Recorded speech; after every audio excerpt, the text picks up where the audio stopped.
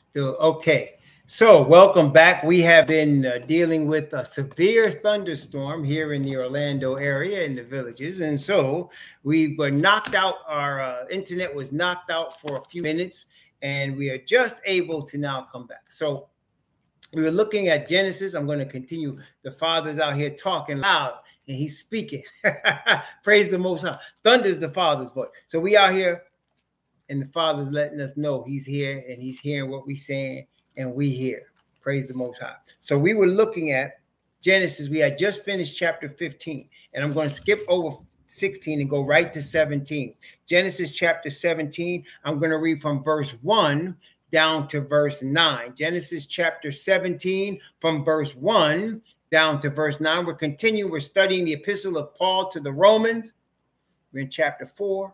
And we're going over Abraham before we continue. Abraham. So Genesis chapter 17 from verses 1 through 9. Genesis chapter 17, 1 through 9. I'm just going to get right into it because I don't want, and just in case we get interrupted again, I don't know what the Father's going to do here, but we're going to get right into it, all right? Genesis chapter 17 from verse 1 through 9.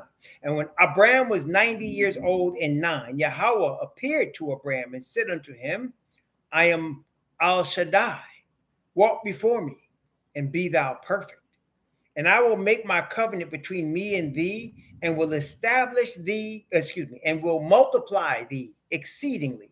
And Abraham fell on his face, and Yah talked with him, saying, as for me, behold, my covenant is with thee, and thou shalt be a father of many nations. Neither shall thy name any more be called Abraham.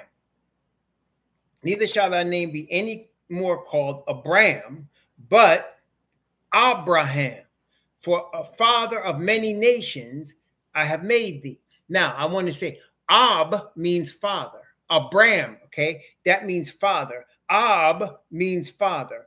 Abraham is like a multitude, a father of a multitude, whereas Ab means father. Abraham, Aham means multitude.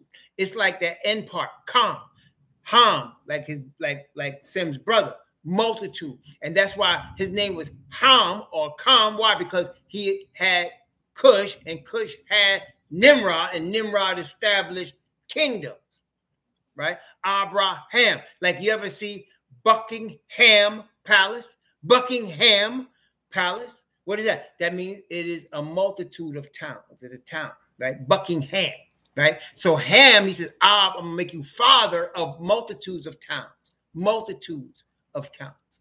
Abraham. So I'm changing your name to Abraham because you're going to be a father of nations, he said. Okay, let's continue. And I will make thee exceeding fruitful, and will make nations of thee. Kings shall come out of thee, and I will establish my covenant between me and thee and thy seed after thee and their generations for an everlasting covenant, to be a most high unto thee and to thy seed after thee.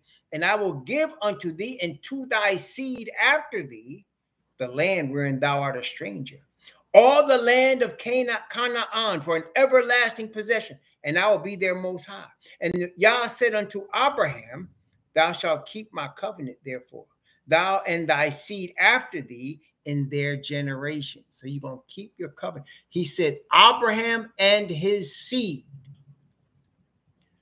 I'm promising this land to your seed, Abraham. You cannot get any more plainer than that. I'm promising this land to your seed. I've counted you as righteous, and I'm going to bless your seed. And that's why when we study Deuteronomy, the Father through Moses says, I'm not doing this for you. I'm not bringing you into this promised land because of your righteousness. It's because of my promise to your fathers, Abraham among them, Abraham, Isaac, and Jacob. My promise to bring their seed into this land.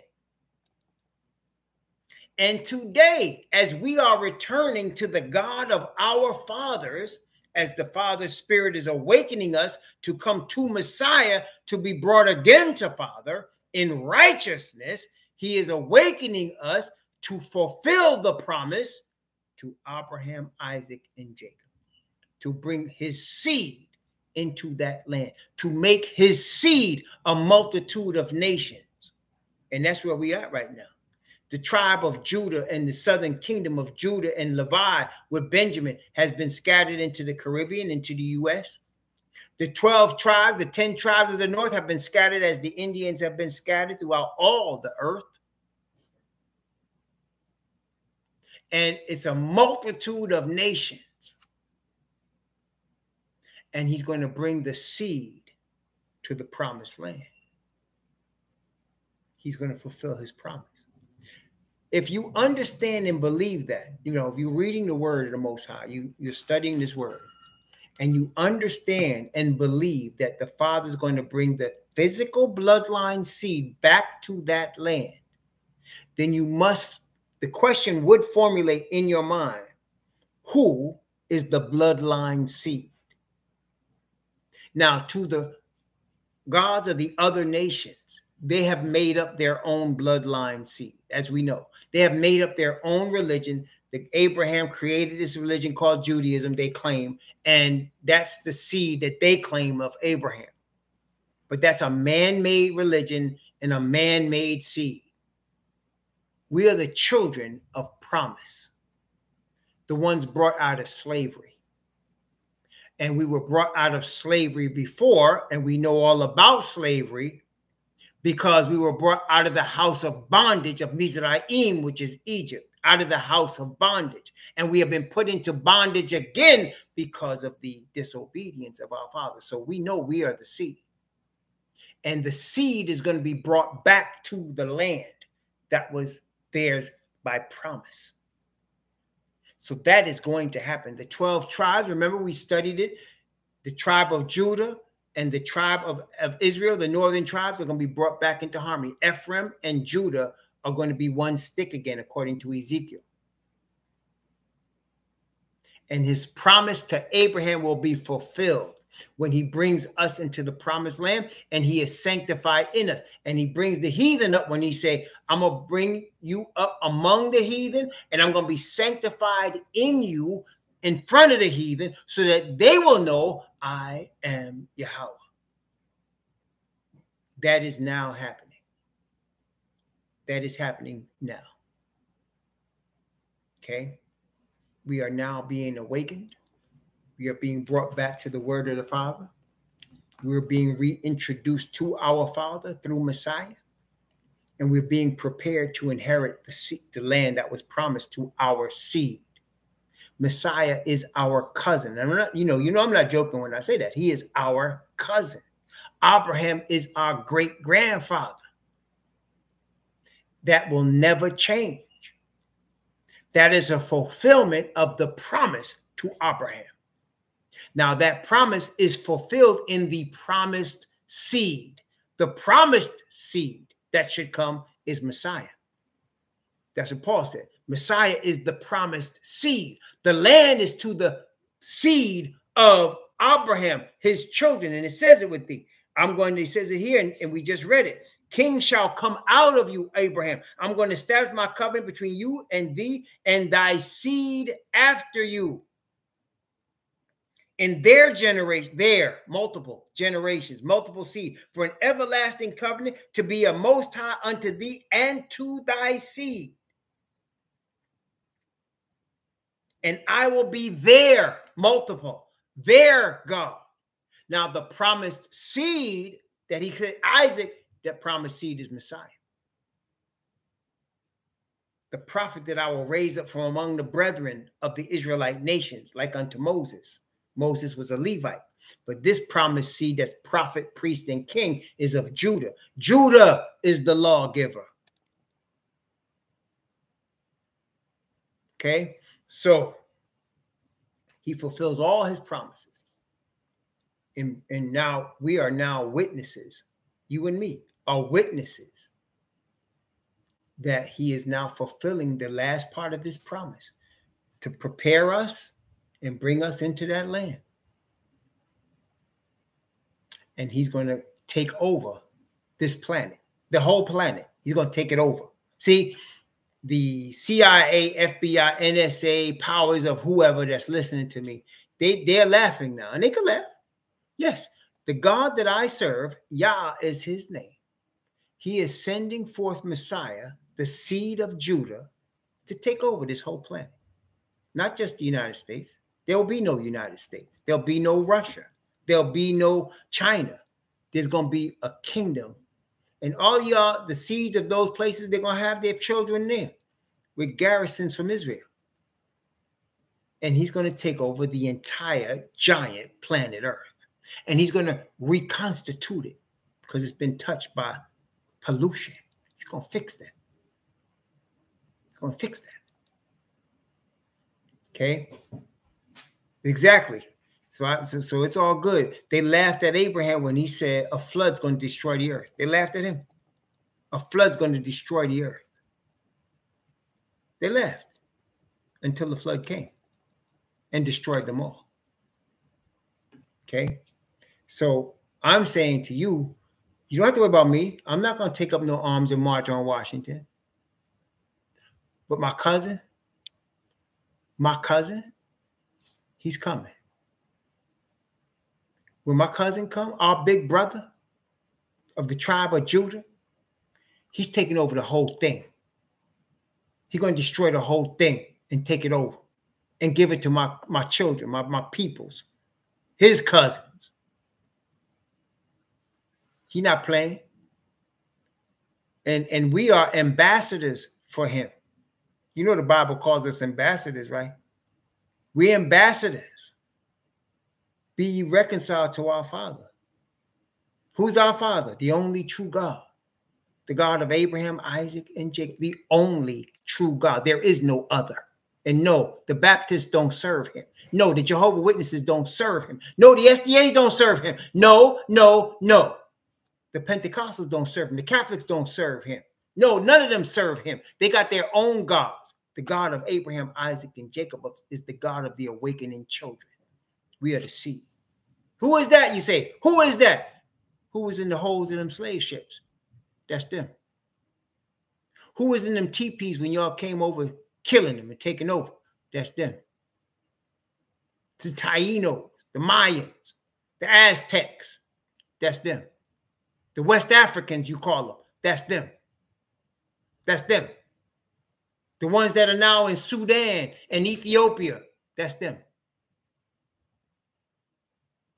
That's them. Oh, you laugh. Keep laughing. All good. See what I'm saying? Let them keep laughing. All good. Laugh. Go ahead. Enjoy it. We're waiting on Father Yah to send Mashiach. And I'm telling you right now, we won't have to wait long. 2027 is coming up in 5 years. And 5 years after that is 2032. We're not going to have to wait long. The Feast of Tabernacles, the Feast of the Ingathering, the Feast of the Harvest is coming. And Mashiach is going to lead it. Praise the Most High. We don't have to worry about that. It's a spiritual battle that we're dealing with right now, brethren, because we have to be ready in the spirit. Spirit got to be ready. We got to be ready in the spirit. In order to be ready in the flesh, you got to first be ready in the spirit. Okay? Praise the Most High. Establish his covenant with Abraham, or he changed his name to Abraham, and to his seed after him forever, forever and ever and ever and ever and ever.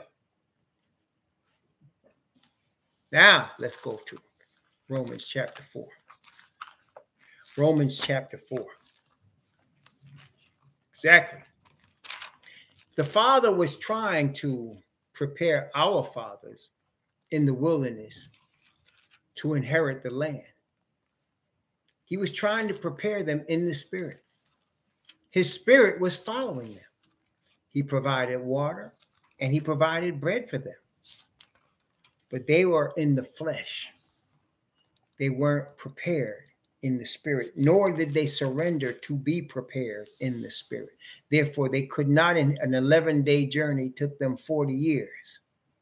An 11-day journey took them 40 years because they would not be prepared in the spirit.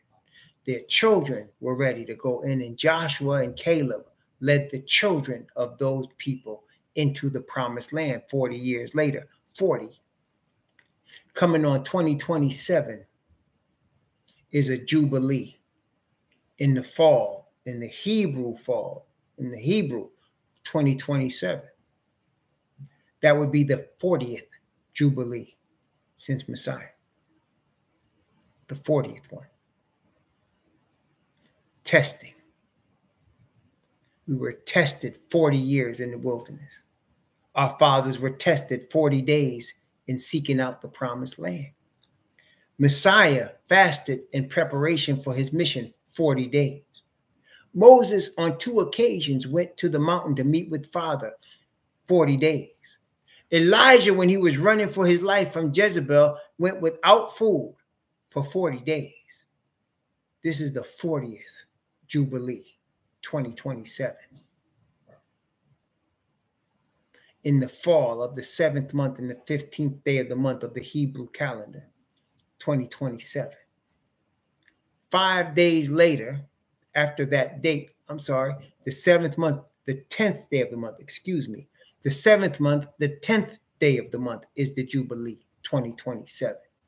5 years later, in prophetic time, is 2032, the harvest, the ingathering.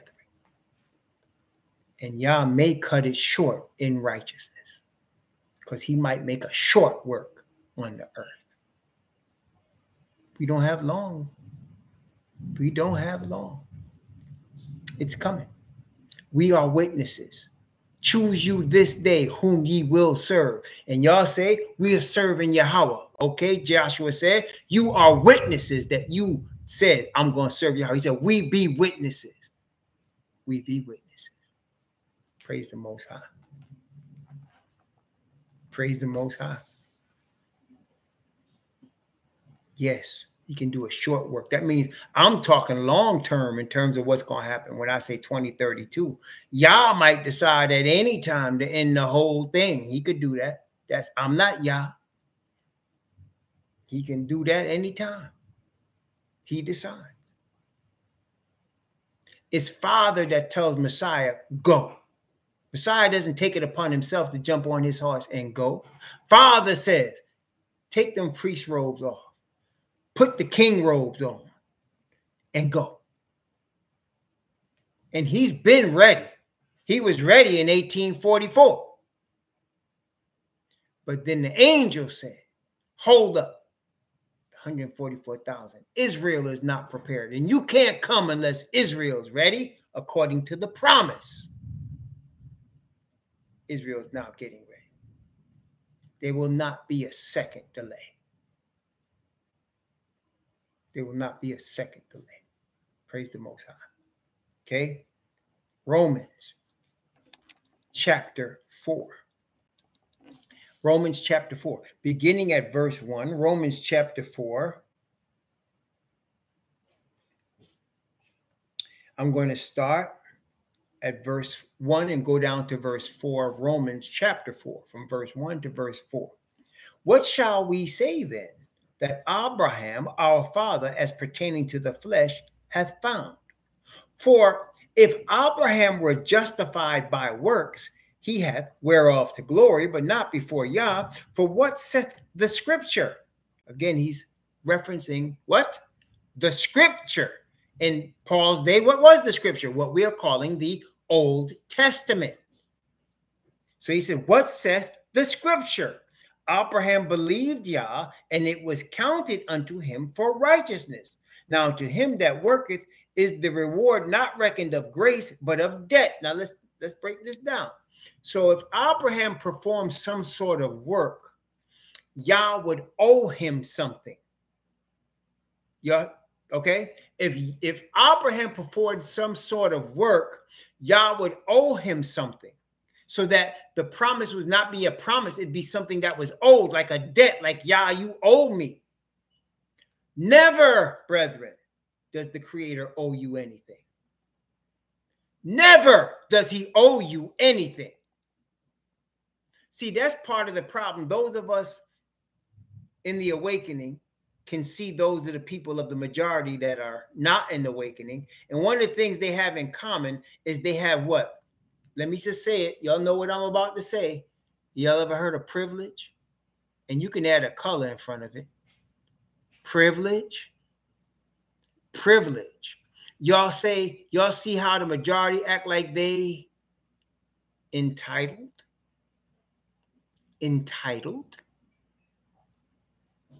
Like it is owed to them. They have privilege and entitlement. When we are servants of Yah, we understand Yah don't owe us nothing. See, that's the difference between those that can point their finger at Yah and claim this and that, and those that humbly serve Yah. The humble understand he don't owe us nothing. It's through mercy and grace we receive anything from Yah, because he don't owe us nothing. And that's what Paul is saying here. Abraham wasn't owed nothing. Father gave it him as an act of grace. He believed in the Most High, and it was counted unto him for righteousness. He performed no act that made that righteousness be a declaration. He just trusted what the Father said. And it was an act of grace that he was saying, I'm going to count you as righteous because you believe my word. Don't ever think the Father owes us anything. He don't owe us nothing. He never does. It's through an act of grace and mercy that we receive blessings from the Father. And he is willing through, obviously, by sending his own son to pay the penalty from the tribe of Judah, sending his own son to pay the penalty. He obviously cares and obviously wants us to inherit promises for sure. And he wants us to trust in his promises. That's what the Bible says. When we trust in his promises, we become partakers of a divine nature. When we trust the promises of Yah, as Abraham did. Abraham trusted his word, and it was counted to him for righteousness. Not that Abraham of himself was righteous. He was counted. He was blessed. And that's what Paul's getting ready to explain. So he said here, the reward is not reckoned of grace, but of debt. If it's something that is owed Abraham, then you owe me. You ain't do me no privilege. You ain't do me no favor. You owe me this. No, Father don't owe you nothing. Abraham understood that. Now, verse 5. Let's go from verse 5 down to verse 8. He's now going to quote Psalm 32. He's going to quote Psalm 32 from 5 to 8 here. In Romans chapter 4, from verses 5 to 8, Paul is going to quote Psalm 32. But to him that worketh not, but believeth on him that justifieth the ungodly, his faith is counted for righteousness. Even as David also describeth the blessedness of the man unto whom Yah imputeth righteousness without works, saying, Blessed are they whose iniquities are forgiven and whose sins are covered. Blessed is the man to whom Yahweh will not impute sin. So the blessing comes as an act of grace. And that grace is given when you perform one thing, faith. You believe in the Most High. You trust in the Most High. You repent to the Most High. Faith. All of that are acts of faith. When you repent to the Most High, that's an act of faith. He receives that and counts it to you for righteousness.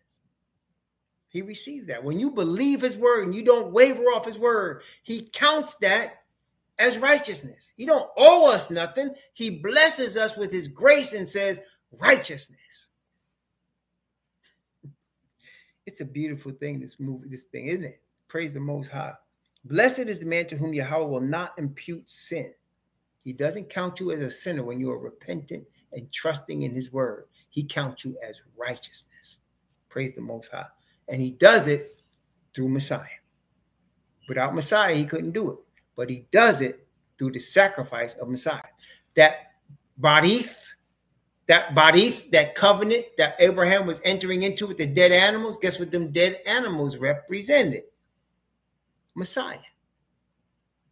Through the blood of Messiah. He said, you can count on my word through the blood of my chosen anointed one, Messiah. You can count on my word through the anointed one. Okay? Count on my word through him. He's the promised seed. He is the surety, the guarantee of the body, the covenant. See how silly it is for people to try to claim Jesus nailed the commandments to the cross. There's no more law. See how stupid that sounds in light of what it costs to uphold that covenant? It cost everything.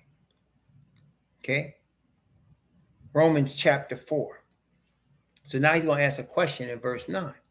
Cometh this blessedness then upon the circumcision only, or upon the uncircumcision also? For we say that faith was reckoned unto Abraham for righteousness. So he's going to reel in the Gentiles. So we now understand that the promises was to Abraham's seed. But he's saying, well, can the Gentiles receive this? And remember now, in the New Testament, when they use the term uncircumcision, they're referring to Gentiles, the heathen. When they use the term circumcision, they're referring to the Hebrews.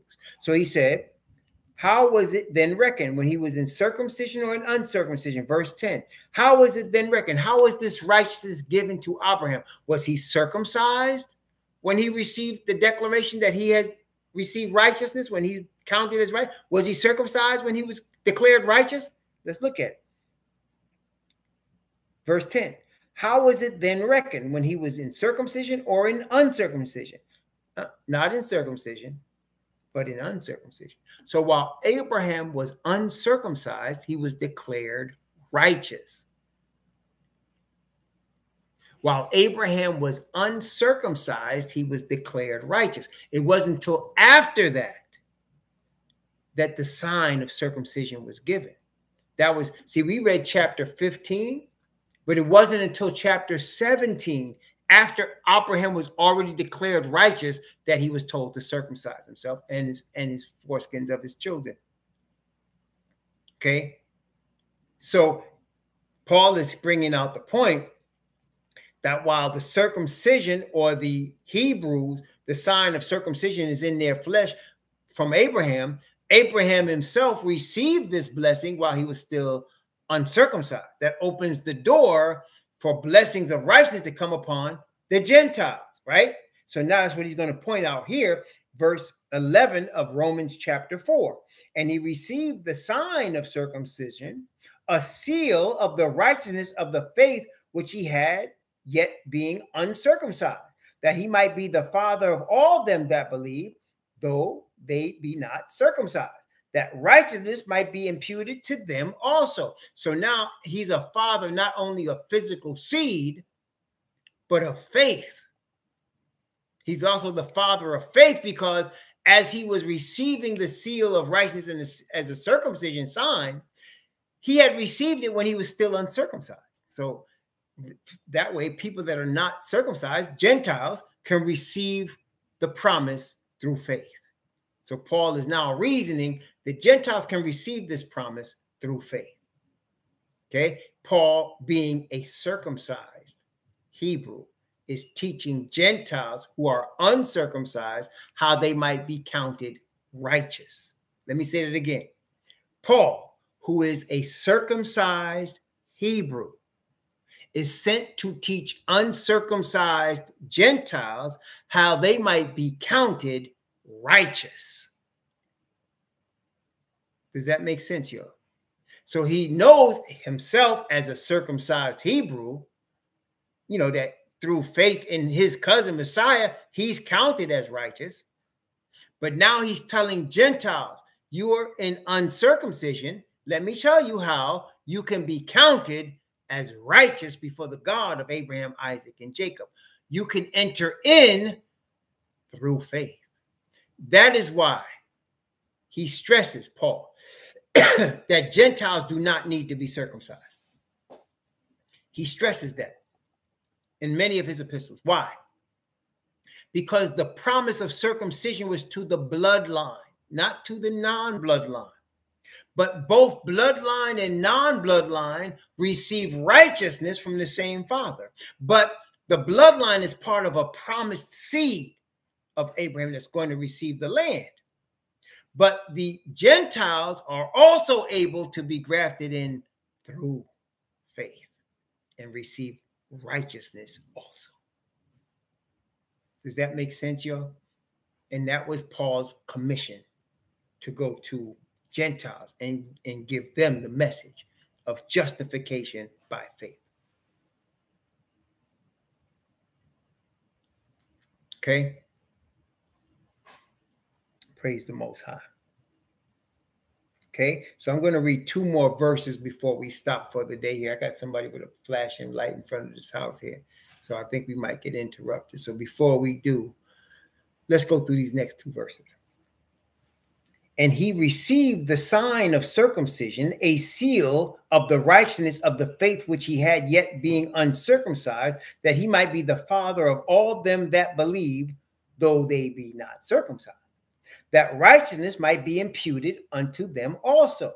And the father of circumcision to them who are not of the circumcision only, but who also walk in the steps of that faith of our father Abraham, which he had, being yet uncircumcised. So there's 2 phases of this here. There's the phase that initial that of being declared righteous that Abraham received from the Father when he was not yet circumcised. Then there's the phase of the promised seed, which had in their flesh a sign of the promise of righteousness through the bloodline of Abraham. So you have those that are not of the bloodline receiving righteousness, and those that are of the bloodline receiving righteousness. Those of the bloodline are Abraham's seed, his bloodline. Those not of the bloodline, listen, are of the faith of Abraham. Does that make sense, y'all? So you have those of the faith of Abraham through faith, and those that are the bloodline of Abraham by faith. Okay, so both can receive the important attribute of righteousness. Praise the Most High. Okay, both can receive the important attribute of righteousness. Both. That's why he says there's no difference, because both can receive righteousness. But there's 2 factions. There's the factions of bloodline and there's the factions of non-bloodline. That's always going to be, brethren. There's the factions of bloodline and the factions of non-bloodline. Okay, and the factions of bloodline receive it by promise of their family, the fam, and those that are not of the fam through faith of Abraham, the same faith, justified, though they be not of the bloodline, grafted into the olive tree of the bloodline. Okay, grafted into the olive tree of the bloodline through faith. Okay, again, I'm glad we're going over this again step by step, because there's so many misconceptions, so many erroneously taught doctrines from Romans. It's amazing. It's one of the most beautiful things in all the scriptures being, well, it makes sense that it should be so perverted by the enemy of soul, by all of these different gods that people are worshiping. But when you really look at it and look, notice what we did. We went back to Abraham and we connected Abraham here at Romans chapter 7. You see that? We connected Abraham with Romans chapter 7. And prior to that, what did we do? We connected Deuteronomy with Romans chapter 3. Did you see how we did that? We connected Deuteronomy and Joshua with Romans chapter 3. See? And we just connected Abraham in Genesis 15 and Genesis 17 with Romans chapter 4. See, so you don't have to say that, well, this is the Old Testament. No, it's the same thing. And you see the complete picture when you bring them both together. And brethren, I want you to always remember this, please.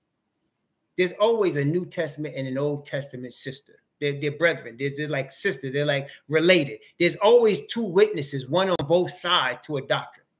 We talked about 2 or 3 witnesses to every doctrine. Well, Paul basically is, Romans, 1 Corinthians, 2 Corinthians, 1 Thessalonians, 2 Thessalonians, Timothy, 1 Timothy, 2 Timothy, Philippians, Colossians, Galatians. Those are all Paul's writing. That's just one witness, though.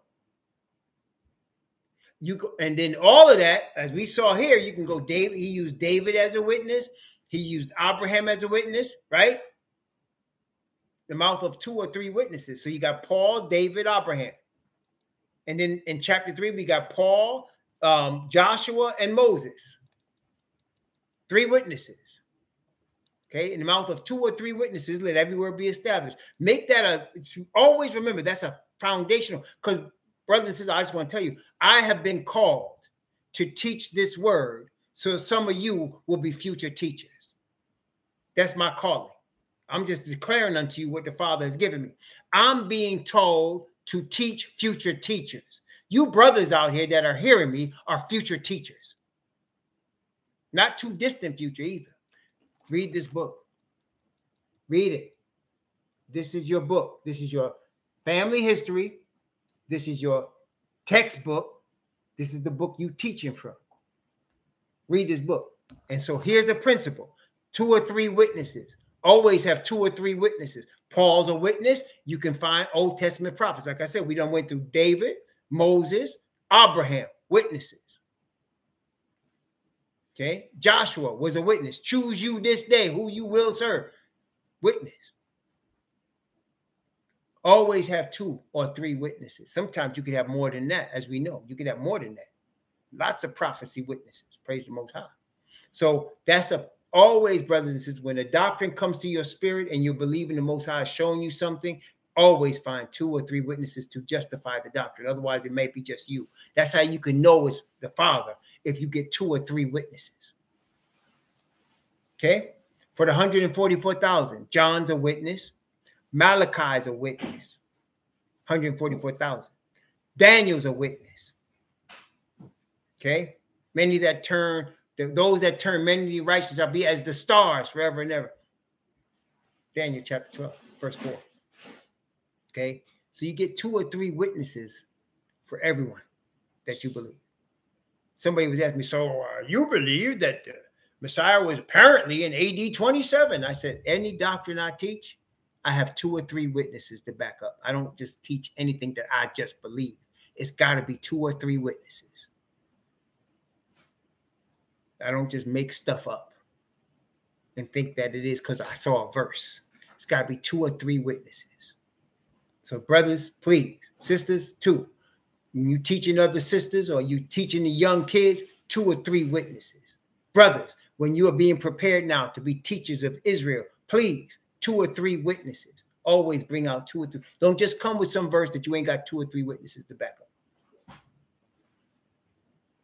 Right. 2 or 3 witnesses. Okay. We try to do it. In fact, it's a rule. I do it every time we teach, as you notice. I always bring out 2 or 3 witnesses. Okay. Praise the Most High. All right. It's clearing up now. Storm is past. The Father's voice has silenced, but he spoke as we were teaching to let us know he approves. I told my wife, he just letting us know we here. We in Florida. We here. You know, it's amazing. There was a movie with Denzel Washington, and I think it was Equalizer 1. And this dude came from Russia and he was busting heads. And somebody asked him, what are you doing? He said, I'm sending a message. He said, what's the message? I'm here. When you hear thunder, Father sending a message. What's the message? I'm here. Praise the Most High. I'm here. Praise the Most High. May the Most High bless you and keep you. He cause his face to shine upon you and be gracious unto you. May he lift up his countenance upon you and give you peace. Shalom.